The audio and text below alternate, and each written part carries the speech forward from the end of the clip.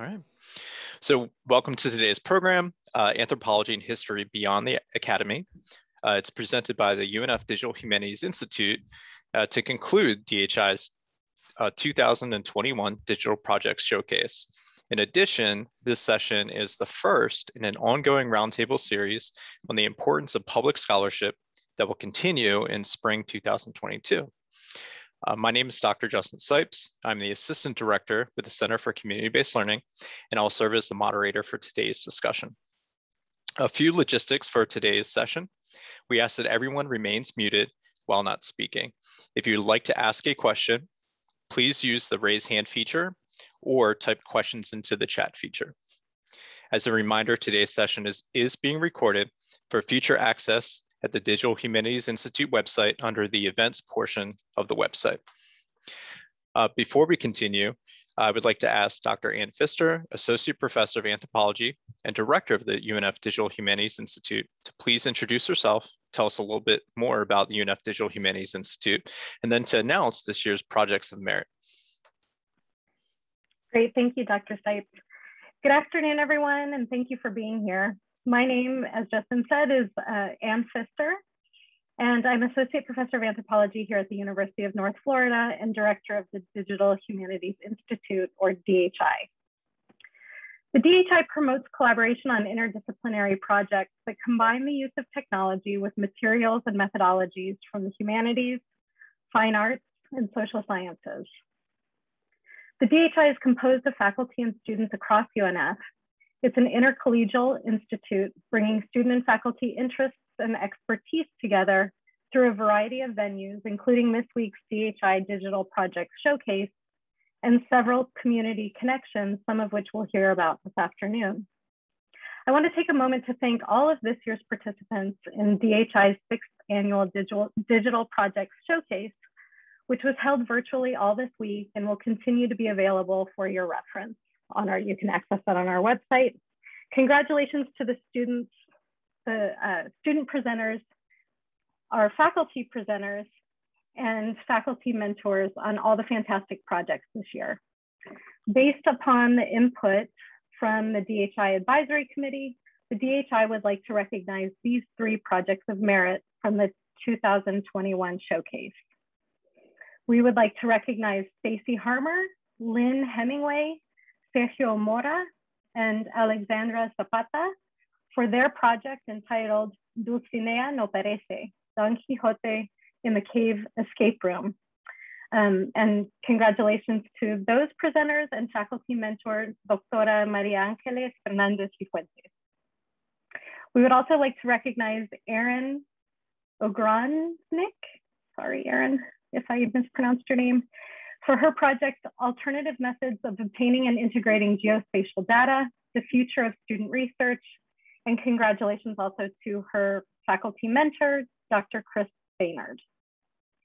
And then finally, we would like to recognize Doctora Constanza Lopez Vaquero and Michael Boyles for their project, Voces y Caras, Hispanic Communities of North Florida. Muchas felicidades, congratulations for all the, to these researchers, and we look forward to hearing about all the research projects moving forward in your work.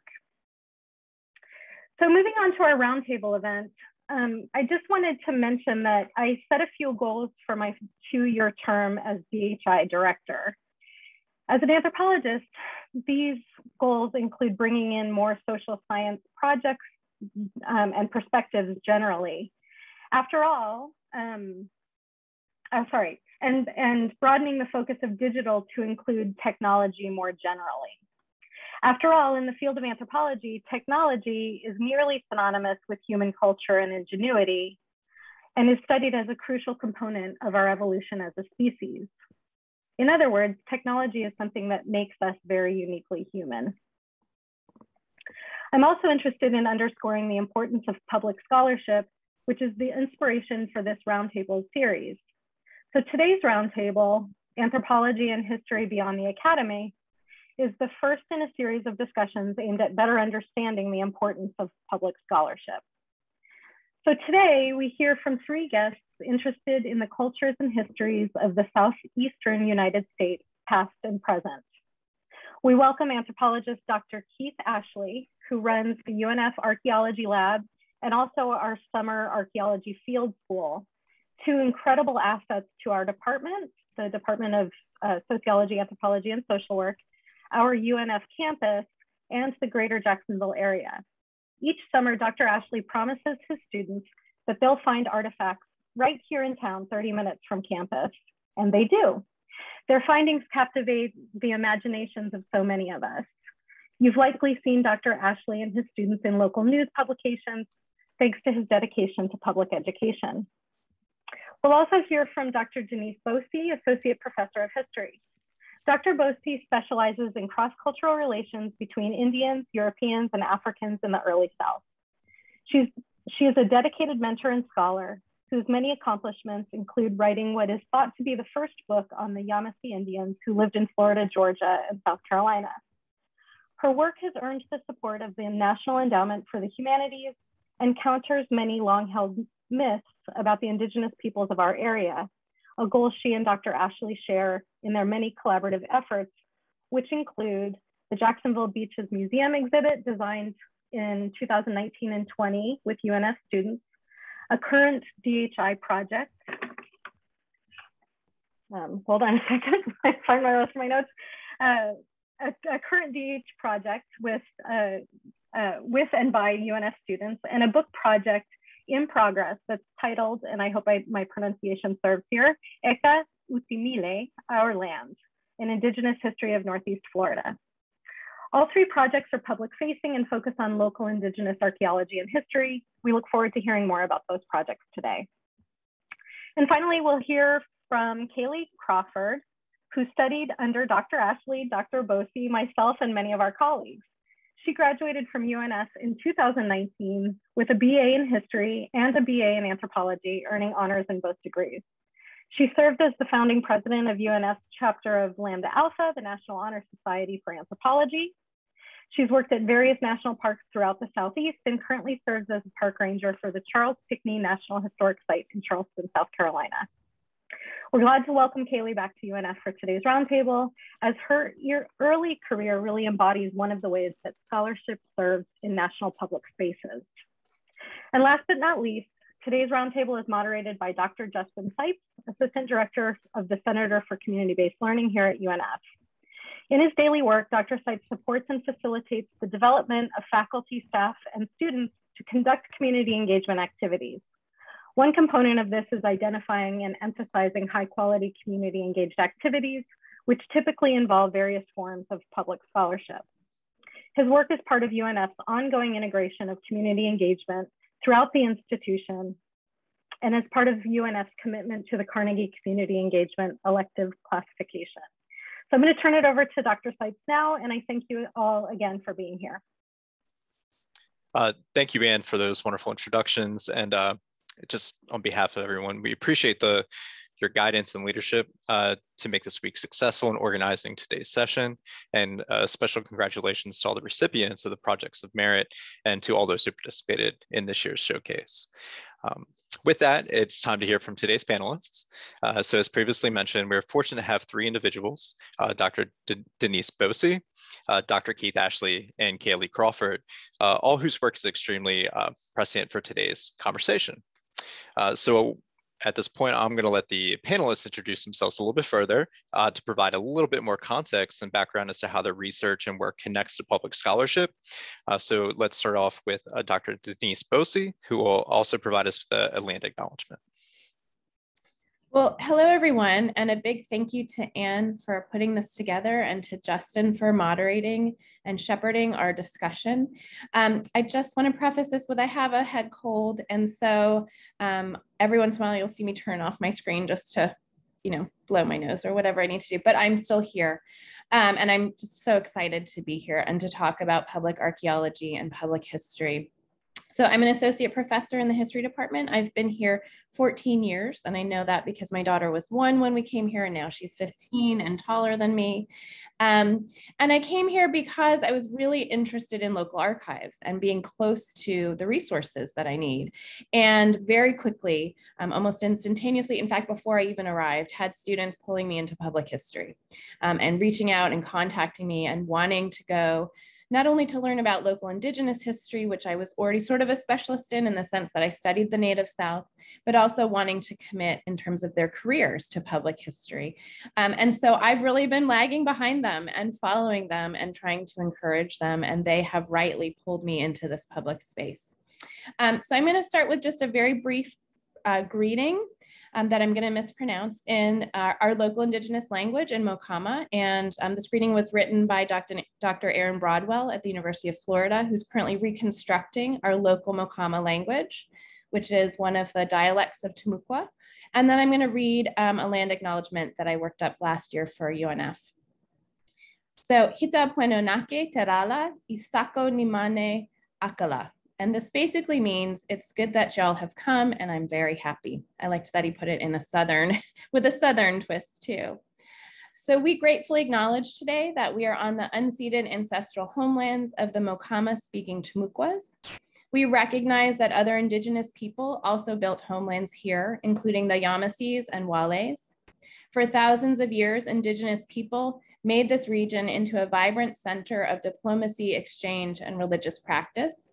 We pay respect to these nations and to their descendants.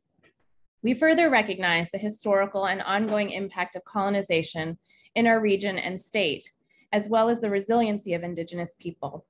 Today, Florida is home to the sovereign nations of the Seminole Tribe of Florida and Miccosukee Tribe of Indians of Florida, as well as citizens of other Native nations and communities whose ancestors include Mocamas, Yamasees, and Wales. Thank you. Thank you, Denise. So now we'll move over to Kaley, if you don't mind introducing yourself and providing us a little bit more about your background. Absolutely. Can I get a thumbs up if you can hear me okay? Everybody give me a thumbs up if you can hear and see me all right. Okay, thank you. Historic home and questionable internet. Thank you all so much for allowing me to be here. It is a true honor to be able to speak alongside my former mentors, my former professors. I actually fondly remember that I asked to step out of Dr. Bossy's class about 10 minutes early, and I received one of my first National Park Service position offers after taking your American Colonial and Kinship class. So I will always remember that moment. I've been working with the Park Service in various capacities for about 5 years. I secured my permanence with the National Park Service and my long-term federal career.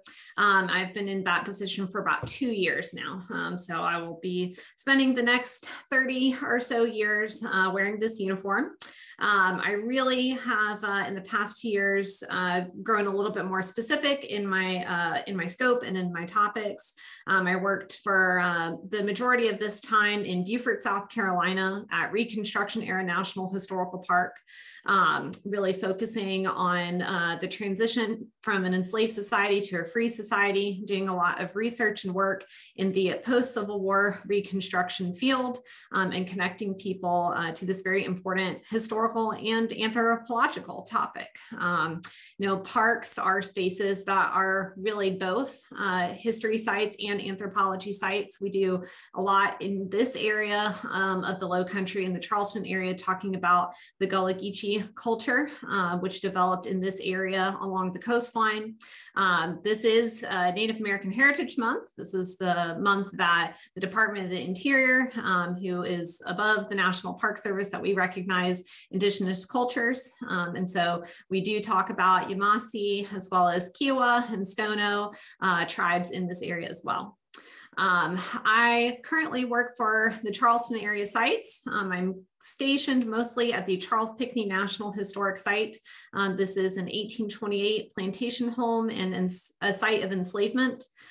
We are currently redoing the exhibits, going away from talking about the singular perspective of Charles Pinckney, which is one gentleman who signed the Constitution, and we're working towards kind of going for the larger scope and the larger conversation, the Constitution and how that's changed over time, the legacy and history and hard conversation points of plantations in the Southeast, their ties to South Carolinian economy, and the different discussions leading towards secession. And so we have a lot of things to talk about at this site. I also work for Fort Sumter National Historical Park, which is the site where the Civil War began in the Charleston Harbor, April 12, 1861. And then we also manage Fort Moultrie National Historical Park, which was used during the Revolutionary War, the Civil War, World War I, and World War II. So my historical scope is very, very large. But my goal with my work through the National Park Service has always been and will always be connecting the average person to our larger, important historical stories. Not everyone who enters our national park sites are historians, are anthropologists, are subject matter experts. And so our goal as the National Park Service, and my personal goal, is to facilitate emotional connections with the public between them and these important sites. Why do these sites, which are federally funded and federally managed, matter in the larger scheme of things? How does the average individual entering this park site, who maybe they're not from South Carolina, maybe they emigrated recently from a different country, maybe their family fought in the Civil War for one side or the other, how can they personally connect to these sites, and how can we make them relevant to the average person entering today?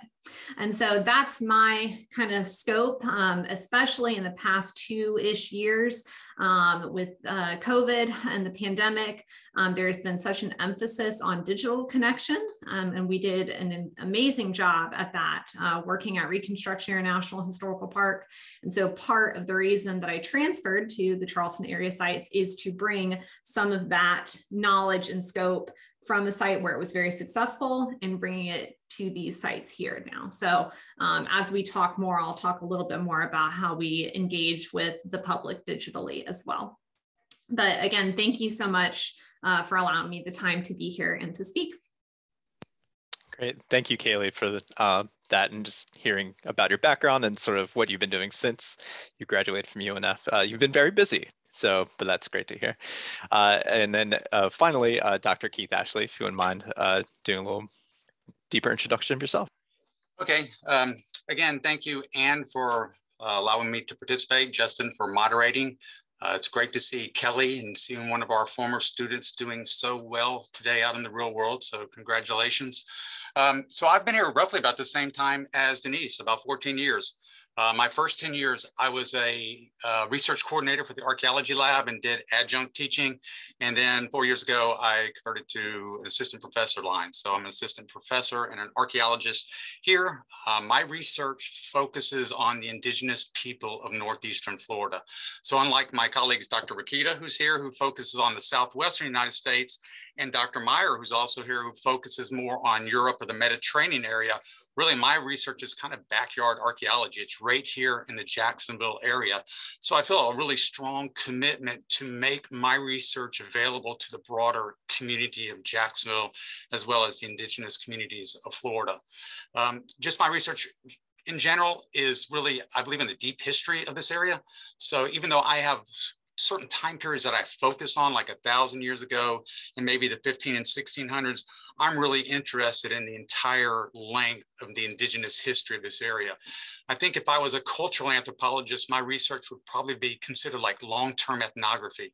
I really wanted to come into an area and understand that area from the initial arrival of indigenous people until their removal from that area, but their continuation today, maybe in other areas of the state. So that's really, really important to me. I work with students, which is great. We have summer field schools, other kind of archaeological projects that go on here in the Jacksonville area.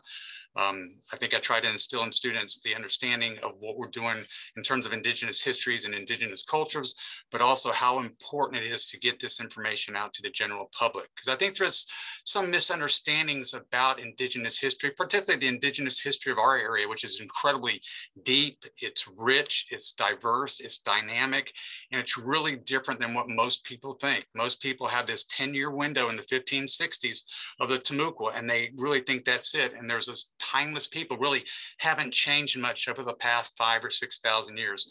And what we're finding out is just so different than that. So I think it's important to get it out there. I like working with students, and that's about it. I mean, there's a lot more, but we'll get to that in time. Well, thank you all for the introductions of yourselves and your work and your research and how you go about what it is that you do. So we're going to transition to the question portion of this now.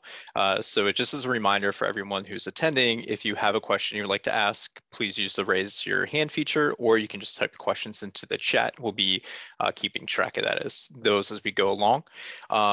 So first, for our panelists, I think it's important as we are talking about a concept that we need to define it, right? And so this very first question is for you all, like, what is public scholarship? How do you define it? And then how does it manifest itself in the context of your discipline and in the context of digital humanities? And whoever would like to begin from our panelists, please feel free to jump in. I'll start if that's okay. So I draw a distinction between local and public history. So I came here to be a local historian. I really wanted to live in the space that I studied. And I came here very interested in kind of the broad region between Florida and South Carolina. We tend to divide things along state lines, but that's not the way they looked in the periods that I study. So I really focus on 16th, 17th, and 18th centuries. And so I've done that. I've become a local historian. My first kind of big book manuscript is under review. It's on the Yamasees. I have an edited collection on the Yamasees. I held a conference in St. Augustine where I brought together all of these scholars to talk about the Yamasees. And all of that's really important work, but it's really aimed at my field, at my discipline, because the Yamasees in particular have been completely neglected by scholars, in large part because they were episodically mobile. And because they moved across the South, it requires you to be proficient in archaeology as well as history. What's happened increasingly is that I've moved into public history too, alongside that.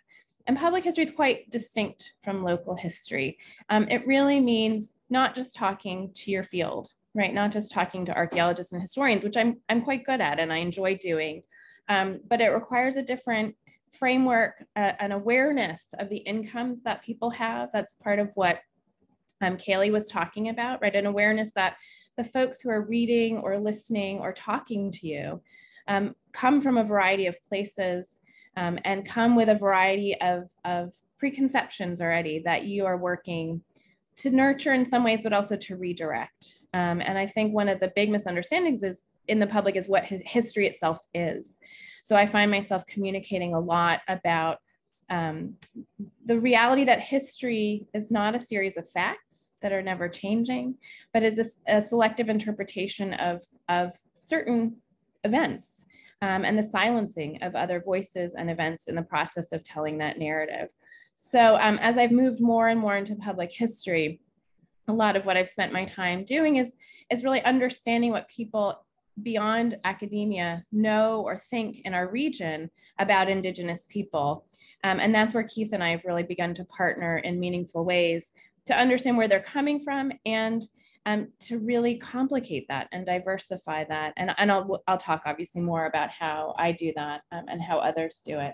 So a lot of what I see myself doing as a public historian, as opposed to a local historian, is bridging that gap between kind of the cutting edge scholarship that I'm engaged in, that Keith's engaged in, that linguists are engaged in, and making that meaningful in a public venue, which means giving it authority and narrative, and really understanding. I have to be very concrete in my own mind about my goals. in how I present and what I present to the public. And I do give a lot of public talks increasingly.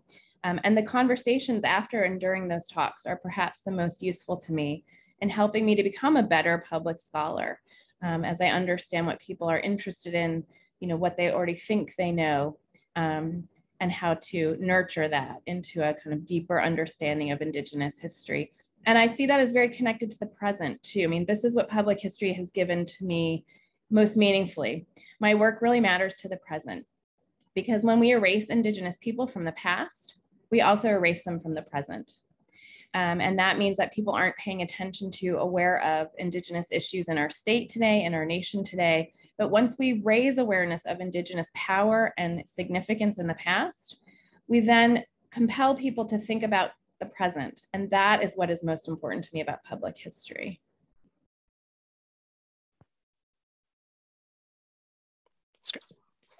Oh, go ahead, Kaley.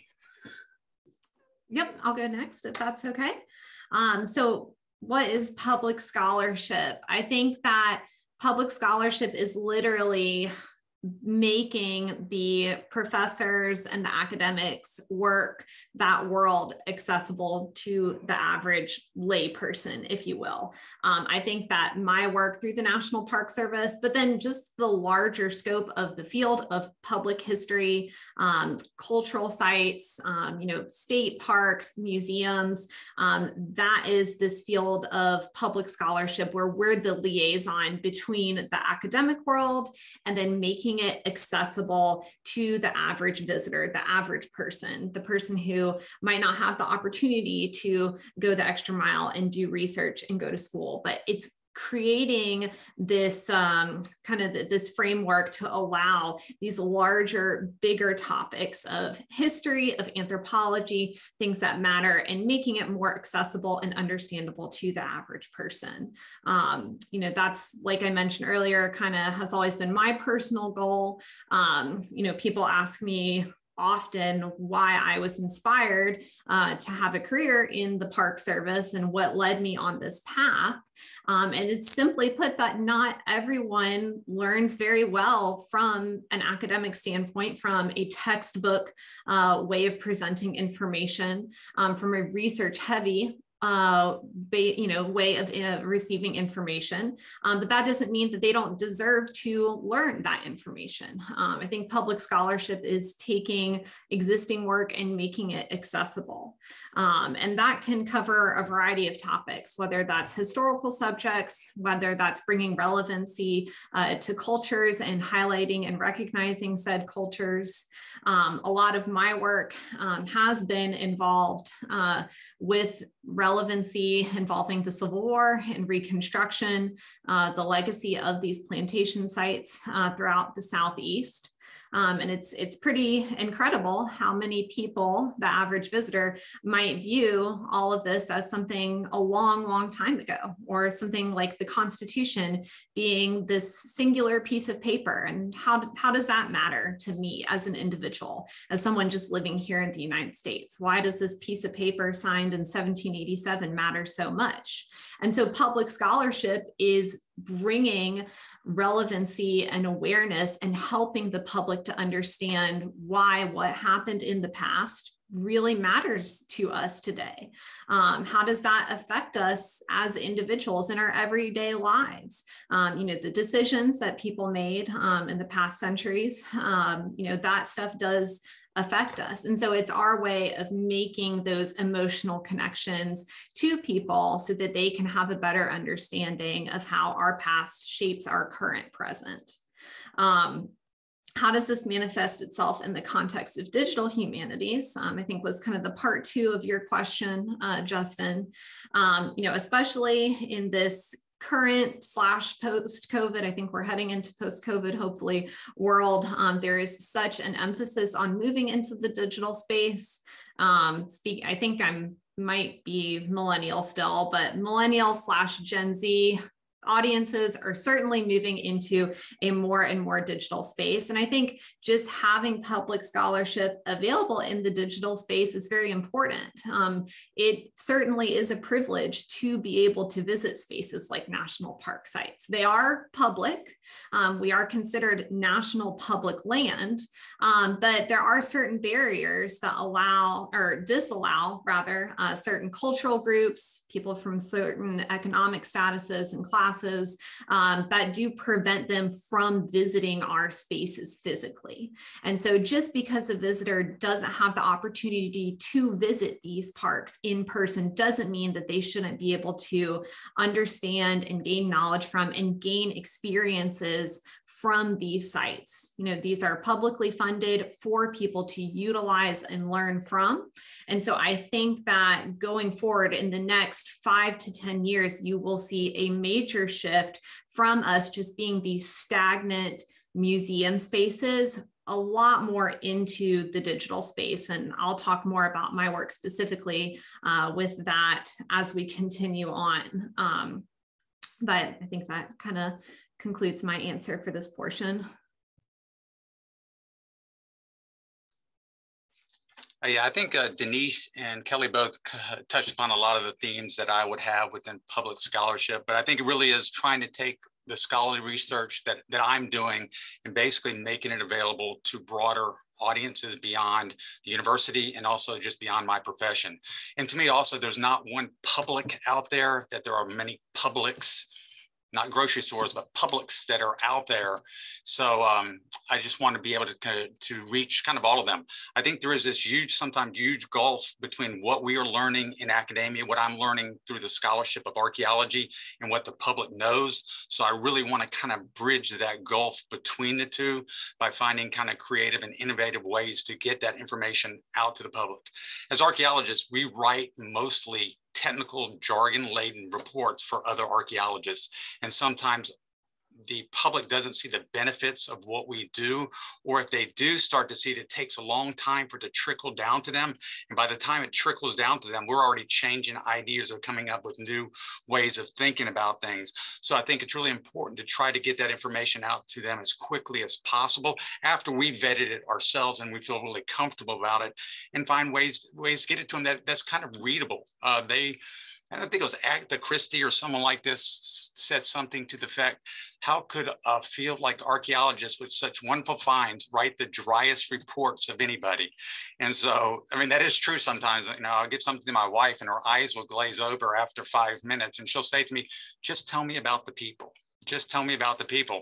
And I always use that as kind of my mantra. Every time I start to get real technical with someone, I can hear Angela saying to me, tell them about the people, tell them about the people. So I think that's really kind of important to do. I want to do it in kind of a readable way, but I still want to have some of the nuances that are there. I don't want to boil it down.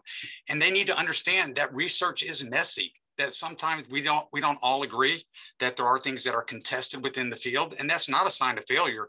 To me, that's a sign that we're doing things right. And one of the things I really want to stress to the general public is not just spew out all these facts and all this important stuff. I want them to understand this is the database that we work with. This is the archaeological record.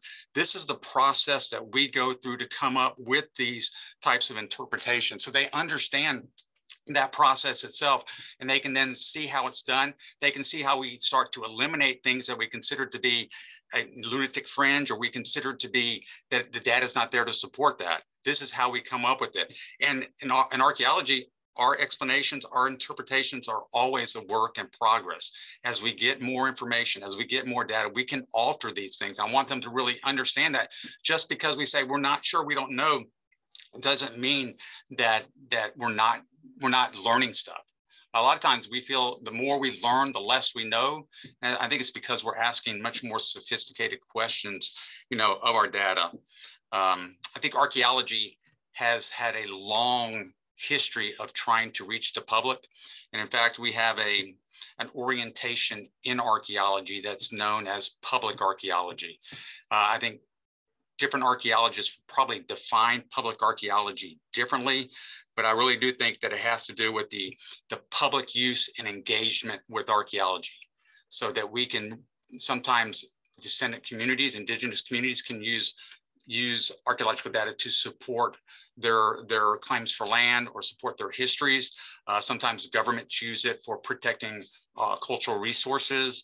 We engage the public. A lot of times through archaeology, we encourage the public to participate in what we're doing. Here at UNF, we do have field schools, and we invite the public to participate, to come in and to see the process of what's going on.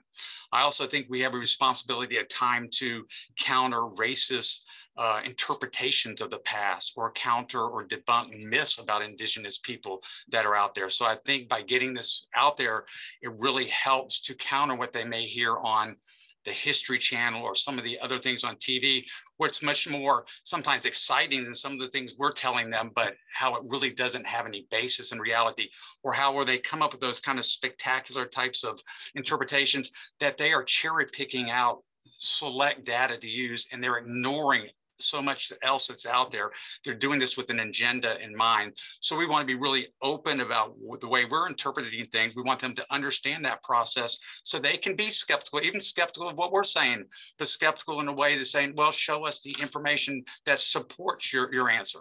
Don't just accept what I have to say about the indigenous people. I think it's good with sometimes when people in the public will challenge me in a serious way about an interpretation that I've come up with. I really feel through public scholarship, we can learn from the public just as much as they can learn from us. Just like I feel I learn from students in class, I learn things from the public. So I want to be able to engage with them and to be able to write for them. I understand sometimes the writing we do for fellow scholars is completely different. And it's a challenge sometimes to be able to kind of straddle both of those things. But I think it's an important part of what we do. Yeah, as I'm listening to the three of you, some of the themes that sort of pop out are around the idea of like creating more access to information, but also raising awareness at the same time, right? And so this notion of as we learn more, being able to challenge some of those preconceived notions and continue to develop and evolve as we learn more, because with this work, it seems like that there in particular, right, as we gain more information, that opens up more questions. And so how do we approach those questions? And then ultimately, like, how are we bridging those gaps, right? And I think that's all three of you mentioned that in various ways, and creating relevancy around this information. So I think that, I mean, that sort of leads me to the next question around, so like, what are the products then of your public scholarship? What does that actually look like for the individuals that you want to get that information out to? I'm happy to start again, but also happy to let someone else start. So maybe I'll just tell a quick story, and this will help. And I might let Keith talk about one of our products. So, you know, they're tangible products. Like, we've produced with UNF students a wonderful permanent exhibit on Indigenous Northeast Florida that's at the Jax Beaches Museum. As we were producing it, and as it was supposed to open, I think March 27th, 2020. So right as COVID hit and everything shut down. And so we pretty quickly transitioned to recognizing the need for digital humanities and for our students to be trained in that. So right now we have students working on a digital humanities site that mirrors our book and some of the major themes in our book that we're working on, to make that work very accessible, right? Beyond a sort of physical space in Jax Beach that you would have to go to encourage what we've been talking about, that bridging the gap, that taking elements of scholarship and making it make sense to the public, and offering them a much more complex understanding of the very deep Indigenous history of our region. And I have a talk that I've given around Jacksonville in a number of different spaces for about 2 years, and it's a myth-busting talk. And so it usually, when I can give it in person, actually gets quite a lot of people. The first time I offered it, 100 people came to the Jax Beaches Museum because it had the word myth in it, right?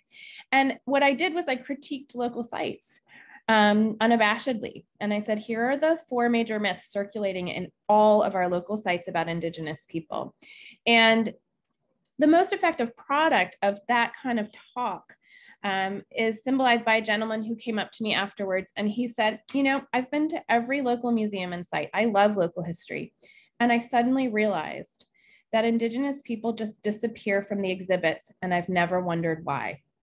Because a lot of my talk was about the false narrative of extinction that's so damaging in our region, and the way in which Indigenous people are depicted as just gone, and sort of the backdrop actors to the real show, which is colonization by the French and Spanish. And in a region where we still celebrate colonialism openly and unabashedly and unapologetically with cupcakes and alcohol and memorials that celebrate colonization, that laud colonization, that is a huge outcome. To have someone suddenly realize that they need to read and look at materials differently. And I think whenever these folks now go to a museum site or a state park or a national park, I hope that what they do is they don't just absorb the information passively, but that they say, what's missing here? What's being silenced? Whose story is this?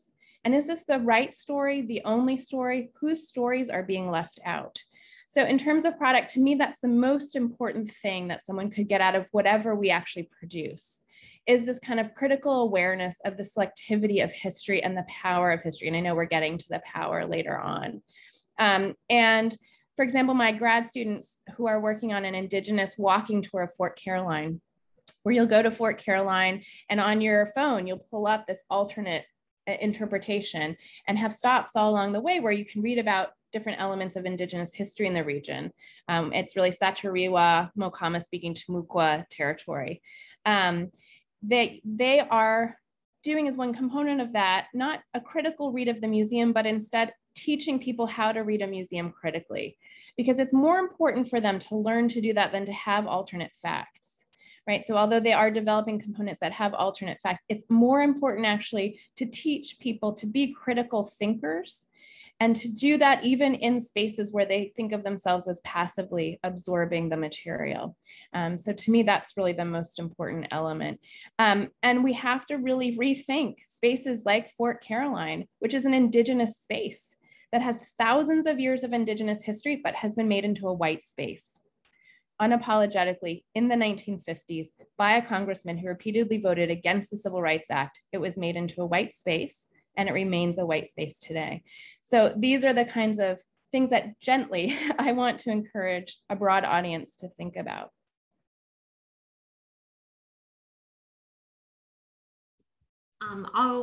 Dr. Ashley, did you want to go next? Or fine.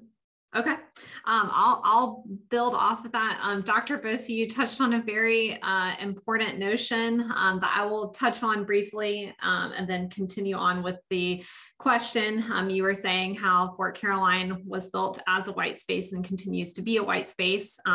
That is something that is being addressed nationwide throughout the National Park Service. These were segregated spaces at a certain point. And it doesn't take really a genius or any sort of demographic survey to look at a national park and see who the average visitor is. Even to spaces like Reconstruction Era National Historical Park. Beaufort was majority Black until about the 1970s, until it became gentrified. And the average person coming to visit that park looked a lot more like me than anyone else. And so that is something systematically that we are trying to work through. One of the big things that really stood out to me and that I learned a lot from working at that space and that I'm bringing to this space, I worked at a Black history site. I now work at one of the colonizers' sites. I work at a plantation home that was owned by one of the signers of the Constitution. It's not separate pieces of history, it's all integrated. So it's not, okay, we're going to do a talk about enslavement, and then we're going to do a talk about Mr. Pinckney and all the nice things that he did. It's all integrated. We need to speak about these spaces, the good, bad, and ugly, all in one encompassing conversation. I see other plantation sites in the Charleston area. There is an emphasis now to include more of these stories, the stories and voices of the enslaved. But so often I see that is offered as a separate program topic, that if you want to go and learn about that, then that's at 2 o'clock. And then our main house tour is offered 5 times a day. I think that removing that notion is extremely important. It's not 2 separate forms of history. It's just painting the larger, bigger picture and giving the complete story to the visitor. I always tell people that I think talking about any historical figure in any other way than how they lived their life is a disservice to who they were. And so people, for example, paint President Lincoln as the great emancipator, but Lincoln did not believe in true equality between the races here in the United States. And so why would I portray his legacy and what he believed any differently than how he said it? I want to say exactly how Mr. Lincoln said it, and there's no sugarcoating any of those topics. And so I know that's a lot of different points I just made. I think there is a collective movement and understanding with this next generation of interpreters and rangers that are starting to work for the Park Service and work in museum spaces and public history spaces to have a better understanding or representation of history that happened at these sites. And so I really appreciate you talking about Fort Caroline and kind of a nod to that. Talking about the products that we have produced in the public scholarship space. Like I said, the National Park Service is taking a step more into the digital space, and I think that we will see that continuing to grow over the coming decades. There's such a demand for it, and it's all about making these histories a lot more accessible, whether that's classroom visits. Last year, I talked to 1,500 different Beaufort County elementary school students, talking to them about these large, very difficult pieces of history, the transition from enslaved to a free society, voting rights. The 14th Amendment is the Naturalization and Citizenship Amendment. And it's important not to water any of those topics down.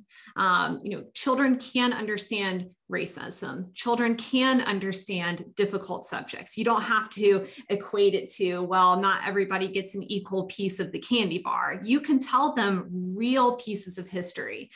They're people too. And so that is something that we really tried to move forward with and promote at my previous site and at this one. Probably our most tangible product that we created and continued to work with at Reconstruction Era, and that I will be implementing at this national park, was our Ranger Chats on Reconstruction. It was a highly successful video series that we started at the start of the pandemic. And that is simply when we started reaching out to historians as well as other park rangers. And we said, hey, you're working on this book talking about, Black women who were spies during the Reconstruction era or during the Civil War era. Tell us about your work. Or, hey, you're a park ranger who is a friend of mine. I think I see one of my ranger friends, John Fowler, if that's the John Fowler that I know. Hello, thank you for joining. John Fowler is one of the rangers at Mary McLeod Bethune National Council House, which is in Washington, D.C. We did a video together. Mary McLeod Bethune became my hero because she was a woman whose parents were born enslaved, and then she went the extra mile. She went on to establish a school for girls. She went on to be not only the first Black college president, but the first female college president in our nation's history. And so we started doing these videos highlighting pieces of history, highlighting historians' work, and it's getting the public excited about these things. I never would have considered myself a Civil War enthusiast. I never would have found myself in this field because it always felt so inaccessible to me. The field of Civil War history in this time period was always the gray-haired older white guy from the South who knew way more about thread counts and button counting and what artillery that they used more than I would ever know. But once I found my connection through individual people's stories, people like Mary McLeod Bethune, people like Sojourner Weaver, the first Black woman to win a case against a white man in federal court. She won the custody of her child who had been sold into slavery. That is real amazing American history that we began to highlight in these bite-sized, easy to understand videos. Hey, this is American history that you should care about. And the public gets excited about it. And so we did a really good job, and what I continue to hope to do here at the Charles Pinckney site is highlighting these parts of American history that get people excited. It's something that they can see, that they can grab onto. And so we're taking the Ranger Chat from Reconstruction series and implementing it here in the form of constitutional chats, talking about the amendments to the Constitution, reaching out to other national parks saying, hey, tell me about the 19th Amendment and women's right to vote. What are the good, bad, and ugly parts of it? Did that include everyone? No, it didn't. You know, we can talk to, I'm reaching out to a friend, a different national park, to talk about the 15th Amendment, the expansion of voting rights to Black men. I believe that was 1872. Let's get into the nitty gritty of it. And how does that matter today? Do we talk about voting rights today? If you turn on the news, we do an awful lot. And so these videos have done a really good job of connecting people, like we were talking about at the beginning of this conversation, to these really large historical topics that might seem inaccessible, that might seem too above your head to understand, and really bringing it down to a personal level for people to get excited about and to understand. So.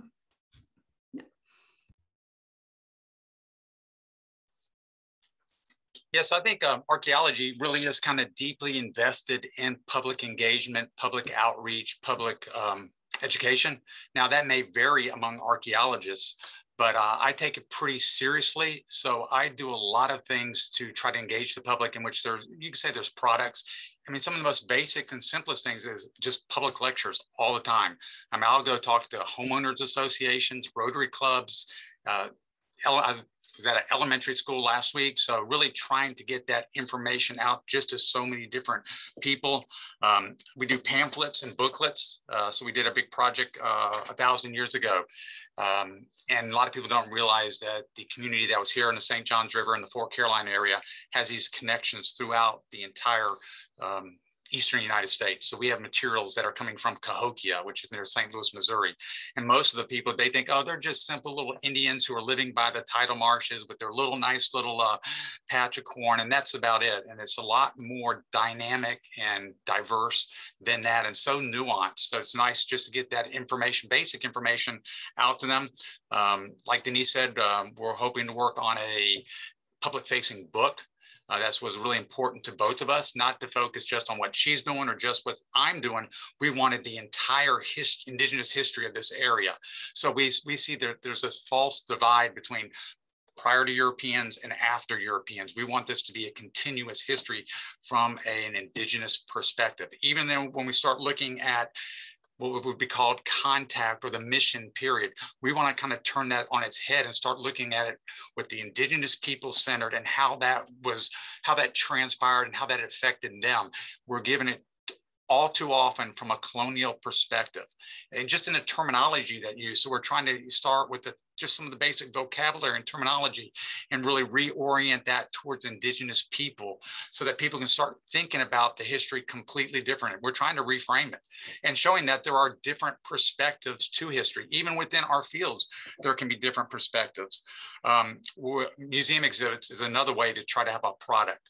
We've had temporary exhibits at MOSH, where we've really highlighted all the research that we're doing here.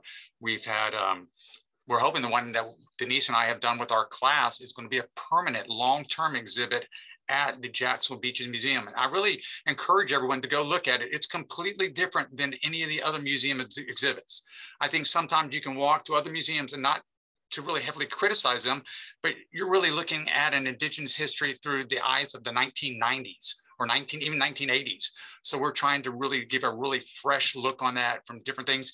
You can go there and hear Tumukwa, Mokama being spoken for the first time in 500 years. Even though we heard Denise speak it earlier today, it's really impressive. It's impactful to really start to hear those words here for the first time in 500 years. So I think that's another way, is to get that information out there. We have public workshops. I think one area where we differ a little bit from public history is we also advocate for the protection of cultural resources for archaeological sites. That's important to us. So we're always trying to get the public help and support to realize, hey, these are finite resources. that there are only X number of sites in Jacksonville that date to 1000 AD. And once one's gone, that's one less, and there's another less and another less. So we need to really start to protect our heritage. So that's another thing. We really want to get that information out. In archaeology, we also have Archaeology Month. In Florida, it's in March. So we always do stuff to really promote the local archaeology and indigenous history of this area. I agree with Denise that really one of the takeaways from all these public talks and lectures is really to provide the audience with tools for them to really assess and look at the indigenous history here in a different way, to critically evaluate what's been said in the past and really how that may not be correct. I think one of the big myths that Denise has been great at busting is that they're not extinct, they're not gone. But if you go to every museum here, it kind of ends that way. All of a sudden, 1700 comes along and you never hear about them again. They start talking about all other types of British history, Spanish history, French history, American history, but there's no indigenous people. But we know for a fact that if you look in the documents here, one of the big concerns that the Spanish had was not disease as much as all the people who are just leaving this area, the indigenous people who are tired of the New World Order and they don't want to be a part of it. So they're going to the interior. They're mixing with other groups. So there's really no doubt in my mind that the Seminoles and Miccosukee of today have heritage that comes from the Jacksonville area within them. So it is part of their history. So they're still in a way here. So I think that's one of the important things to get out there. I think we're just starting to get, at least here in archaeology, into the digital realm. Archaeology is data laden. We have lots and lots of data. We're really open to using very innovative technological ways to assess and utilize and manipulate that data. We just haven't used it a lot towards public outreach and public archaeology. But I think that's something that's starting to change within the last couple of years within archaeology, not just using social media and using other kind of platforms like that, but starting to create websites that are much more interactive with all these great tools within them that really can help people to learn the past in different ways.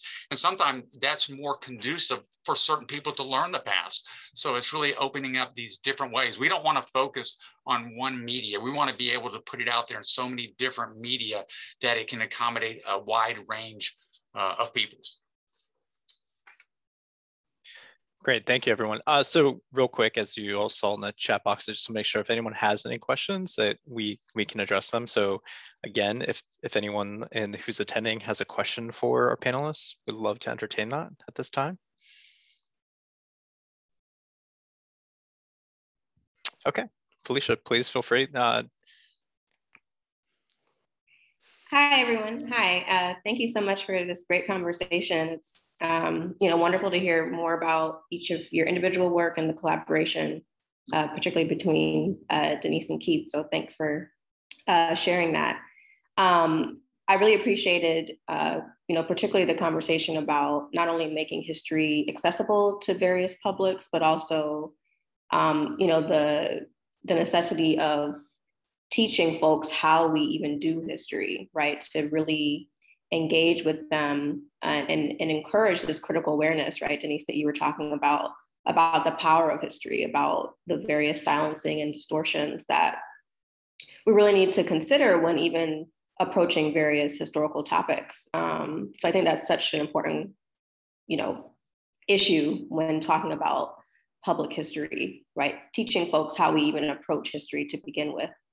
I was really struck, Kaley, by your previous conversation about sort of the emotional reactions that you encounter when dealing with folks that are visiting a plantation site.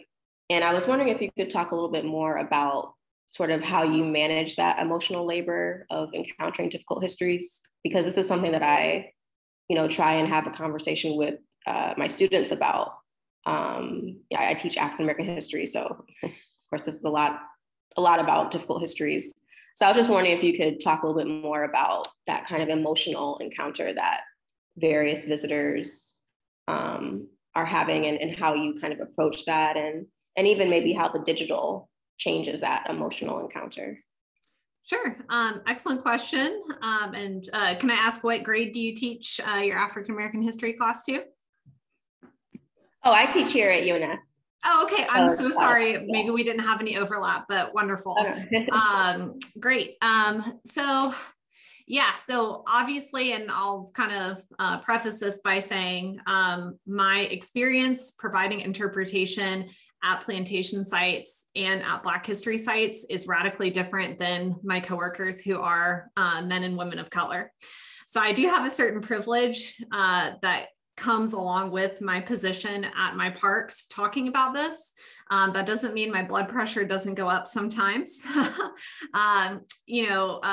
People, the public, the average visitor means no harm. 95% of people are coming asking a genuine question. I just had somebody ask me a couple of days ago if Charles Pinckney was benevolent to the people whom he enslaved. And the short answer is no. And then we talk about that on, a more detailed level. This is the primary source documents we have, understanding what was going on here. I received many harsh comments whenever working at Reconstruction era National Historical Park, talking about the transition from enslavement to freedom. The best way to combat these types of discussions or, misinformation is through education. I fully believe, you're 1 in 100 person that comes up ready to start an argument, you're not going to change their mind. They are coming with a purpose. You're not going to change their mind, and you're better kind of saving your mental health and educating a visitor who is open to interpretation. I really try to put an emphasis on the voices who were affected by these histories. So talking about my experience in Beaufort, it was the first Black military troop. So it's pre-54th Massachusetts. The men of the 1st South Carolina Volunteers were the first Black men officially enlisted in the United States Army. And their command came from a white general from Massachusetts, one from Boston, one from Cambridge. And instead of highlighting their musings, and we have wonderful diaries from them, we have wonderful primary sources from them, we try to do a really good job of going from the perspective of those going through this transition. I hope that I think I kind of jumped around a little bit, but I try, and I think the Park Service tries to get perspectives and voices from a diverse variety of people, not just one way. We have some great primary sources from many African Americans from this time period, and just highlighting their emotions, their struggles, how they're feeling, I think is really important to allow visitors to connect to these histories. I really appreciating highlighting individual stories. Like I mentioned earlier, Mary McLeod Bethune, she should be everybody's superhero and role model. I had a wonderful conversation with John Fowler about her and loved learning about her. And so, getting people excited and happy about these various tangibles, I think is really important and helps people to understand a lot more. A lot of people talk about, oh, well, it isn't black and white. It isn't one way or the other way. Looking at these individual personal parts of history, I think helps people to have an emotional connection better, if that makes sense. I hope I didn't jump around too much with that. Also, this is something I did want to share that was very unique about my experience there. Helping people understand that none of this history was really that long ago, I think is really important. We're very few generations removed from the period of Reconstruction. And then depending on who you talk to, some people say that Reconstruction was 100 years long and that it continued until the 1960s civil rights movement. I had a gentleman come and show me his family's labor contract. I mean, they received, their citizenship with the passage of the 14th Amendment, and then they physically signed with an X because they were illiterate, a labor contract, which they worked, and then they were actually able to save up enough money to purchase that land. And the great-great-grandson still owns said land today. And so highlighting stories like that, I think, is really important too. Again, bringing the current, today and making the past relevant to today. I mean, this is a gentleman that I got to talk to. He knows his ancestor's name. He has his physical signature, and making people and helping people realize that all of this really wasn't that long ago, and the effects of these time periods do impact us today. I loved talking about and kind of riling some people's feathers about the loophole to the 13th Amendment, incarceration as punishment for a crime, and getting people to make connections, from that to today. I hope that kind of answers your question. You can also just message me separately too. We could talk about this for a long time, I'm sure.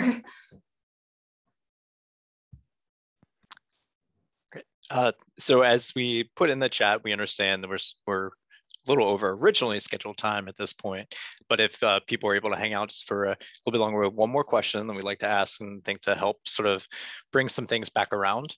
And so really this last question is thinking about, like, what is the role of power in public scholarship, and what does that mean for public scholarship? And Denise, if you don't mind sort of kicking us off with that one, it'd be great.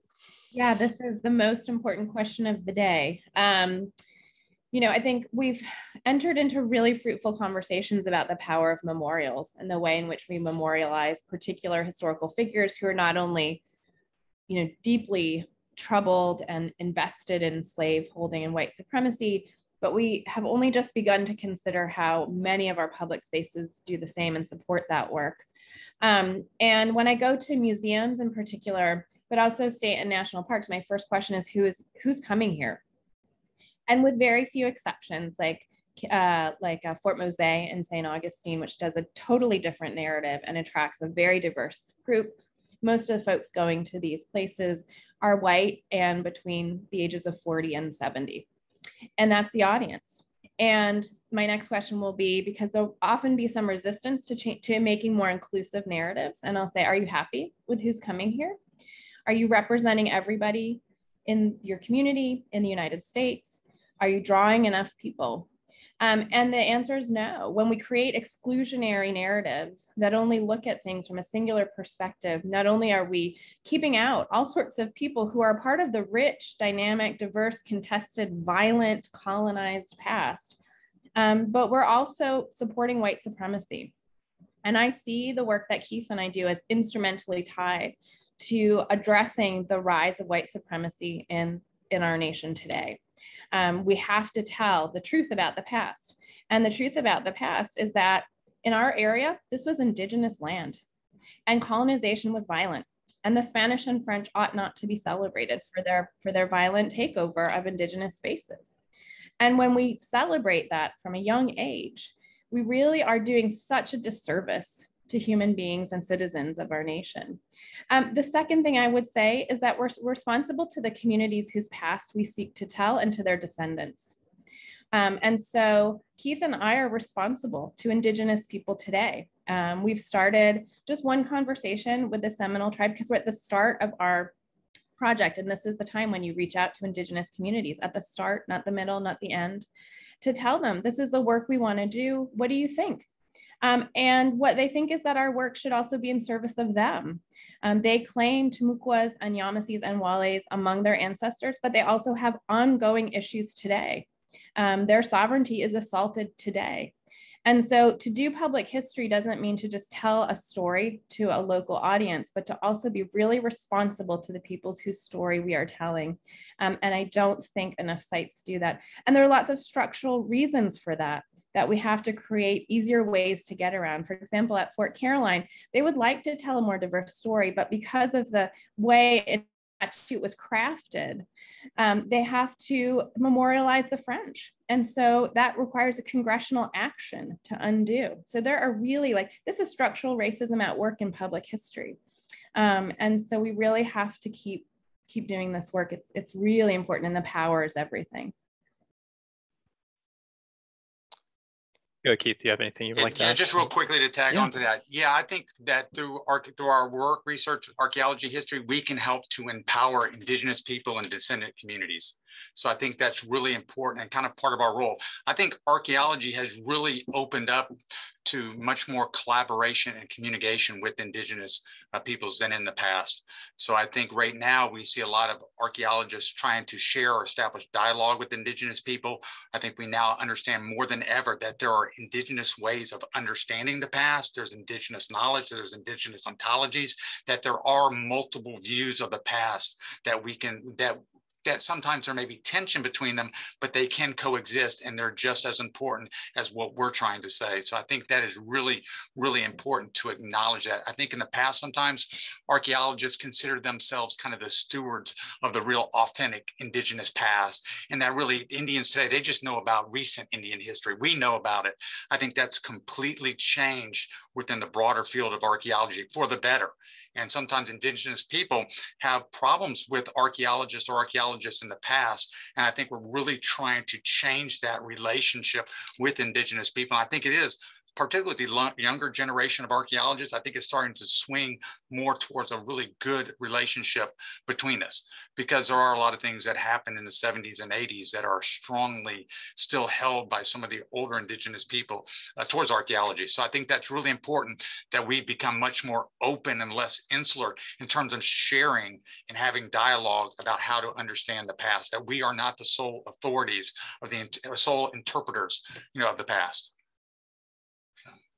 I'll speak for 1 second on that too. There is a shift in the field of interpretation. So taking Dr. Ashley and Dr. Bossy's work and bringing it to the public to shift to what's called ACE interpretation, audience-centered experiences. And so we're going away from the ranger-driven lecture where here is the information that I'm presenting to you, and going from a more interactive, immersive experience. Everyone in this conversation right now, every visitor coming to a park that I work for has a different view and interpretation that they can provide and add to the conversation. And that is every bit, if not more important than my contributions and what I'm saying to them.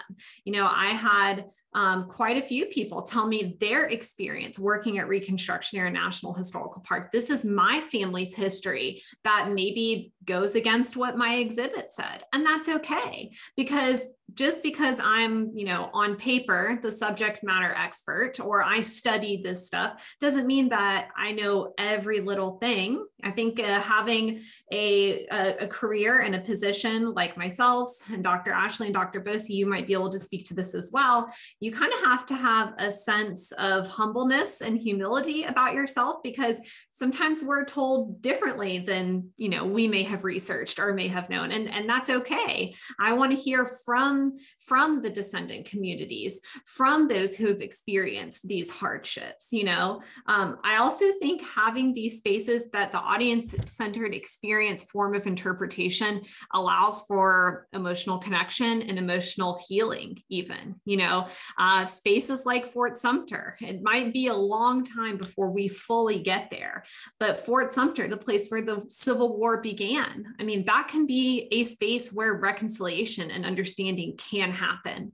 Unfortunately, I don't know if the average visitor is ready for those difficult conversations yet, but it's our job as the National Park Service to create space for those conversations to happen. I can't tell the visitors how to talk or how to act or what to say to one another, but I think the Park Service, my job and us as a whole, is to set up these conversations to allow for it to heal and happen. And right now, the current exhibit at the home that I'm standing in is pure text, pure information, and no way of connecting the average person to these larger conversations. Really excited to have this completely redone for next fall. And we're even having some of the exhibits even connect to the women's rights movements of the 2010s that have been happening in more recent years. And so the exhibit, although stagnant, will allow for a conversation to take place, and whenever we give programming or do talks or that sort of thing, opening it up towards the audience to give their input, I think is really, really valuable. And we as interpreters can learn a lot from it. and then the audience can learn from each other as well. Yeah, thank you all. I really appreciate everyone's comments today, and for our attendees for being here with us. And I think one of the things that I'm gathering from the conversation is really the importance of relationships when it comes down to public scholarship in its various contexts, because it's not just one relationship. There's multiple relationships that are constantly sort of like thinking about like an atom, how these electrons are just flowing around this central of the molecule that we're talking about, but and they're constantly in flux. They have to negotiate with each other as well. And so this idea of how we continue to share this work and develop the work and the process of the work, and I think that's another important aspect of it, is that there's a process to this, right? And you've heard that in different contexts today as well.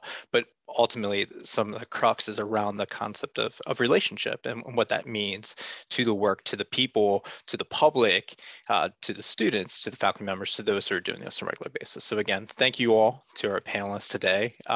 Great information in this conversation, anthropology and history beyond the academy.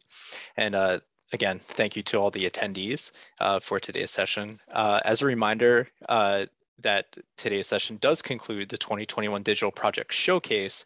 It is also the beginning of the Roundtable series that will continue in the spring. And in the spring, there'll be additional conversations with other disciplines and projects with a focus on public scholarship and in the context of the digital humanities. So at this time, just going to turn things back over to Dr. Ann Pfister for some quick closing remarks. Well, I just want to echo what Dr. Sipes has said. Thank you to our panelists. Thank you to the participants in the audience. And really, this is, the beginning of a really, really nice beginning to a longer conversation. I'm inspired, and I was writing down a couple of notes on things that I'd really like to follow up to, both as the co-sponsor of Lambda Alpha and especially as director of the DHI, that I think it's time to start getting together around these issues physically.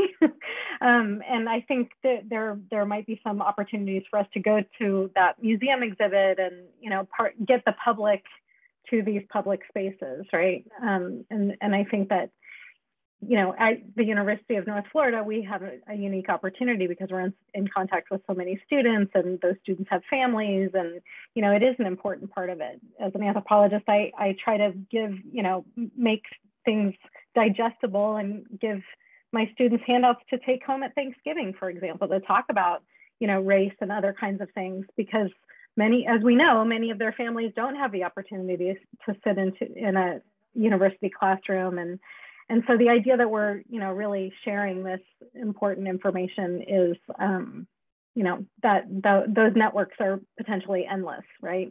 And there's lots of work ahead of us, as Kaley pointed out, as all of us really have pointed out, but it's good work. And I'm really just very impressed with all of your work, your dedication to the field and to the public spaces. And as I mentioned to Kaley, I'll make this quick, but as I mentioned to Kaley early on, seeing you in your young career right now, and as a recent graduate of UNF, is an inspiration to other students. It shows them what is possible in these fields, especially when their parents at Thanksgiving dinner next week might be saying, well, what are you going to do with an anthropology degree? And what are you going to do with a history degree? And this is a way of connecting that. But you're also really an inspiration to us as your former professors. So congratulations, everyone. Thank you very much for your time on this Friday afternoon. And I look forward to this continued conversation. Thank you all for allowing me to speak. I'm happy to stay on for a few minutes there's a couple of former professors on here. I see Dr. Akita, India was a good friend of mine in history program, of course, Dr. Meyer. So I'm happy to stay on a few more minutes just to talk shop and catch up with professors. But thank you all again for joining. I just want to say how proud I am of you, Kaley. You did such a good job. I was beaming through all of that. Oh, thank you.